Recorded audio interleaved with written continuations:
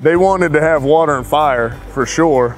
And, you know, we wanted to do this trough area, but we couldn't figure out, you know, there's a lot of water fire bowls, but nothing really just fit because we wanted the water to spill into the trough and then flow out of the scuppers on the other end. So when you can't find something that works, you just make it. So we custom made this one, this water feature, so that it has spillways on all three sides and none on the back here, so it doesn't spill out on the deck, and it fit in there perfect. Yeah, you know, that was a challenge at first to find the right company, and we ended up going with Custom Cascades out of Texas, a great company, and they did everything that I wanted them to do for the design. They helped us, you know, they're out of Texas, so they helped us over the phone how to hook it up and install it. Very responsive, great company.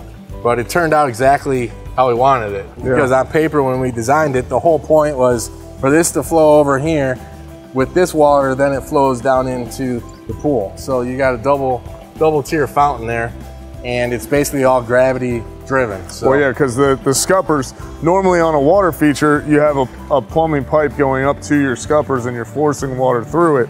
In this, we just wanted it to spill over, and these are just pass-through scuppers, so water just spills out into the pool. And that was another big challenge when we were trying to plumb it and figure out the hydronics on the pool, because to get all that to flow evenly, it was a lot of calculations. Correct, because once it's done, it's too late. So not much you can do at that point. The plumbing on this pool is the biggest plumbing that we've ever done. It's just amazing how much pipe and how many lines this thing took. Yeah.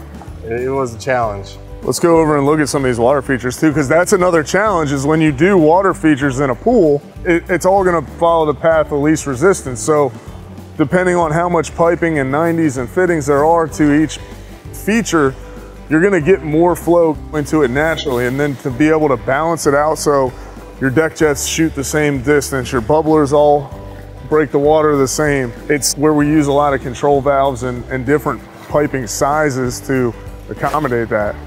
Pretty much did all the features that we like to see in pools, with LED deck jets to bubblers to even in the little steps going across to the spa. We have a bubbler in there and kind of made like a wet edge step. We went back and forth on this. We call them Jesus steps because you're basically walking over the water to get into the spa. And it's just a really cool effect. Mm-hmm. You know, that was a little bit of a challenge from the coping guy to when they did the plaster to, you know, there's a little bit of challenge of plumbing that in. Now, there's a lot of things that go into it. It looks good when it's done. Yeah. But there's a lot of things that actually go into it. If you're interested in having a pool built by Superior Pools, please visit www.superiorpools.com.